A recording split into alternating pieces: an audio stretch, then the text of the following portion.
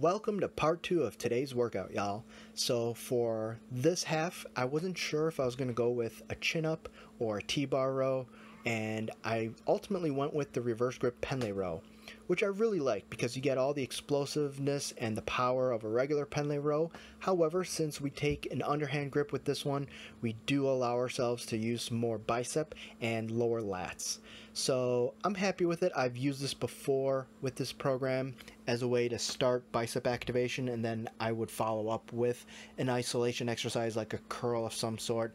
Today didn't quite go that route, and I really don't think I will include any single joint exercises this time around.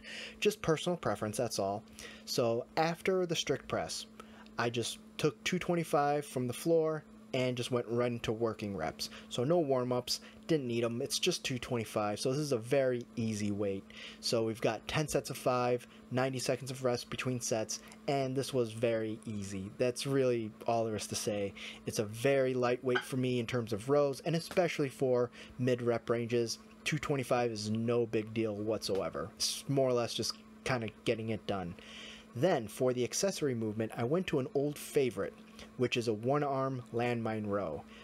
That being said, it's a bit difficult, just a little tricky doing it here because of all the bumper plates that we have, so they take up more room and you just have to be a little bit conscious of your setup. So I took a parallel stance, relatively close stance, and did a warm-up set of 8 with 70 pounds just to make sure it was going to be okay, and then did 3 working sets of 8 with 95 pounds, very manageable, with 60 seconds of rest between sets, and that was the workout.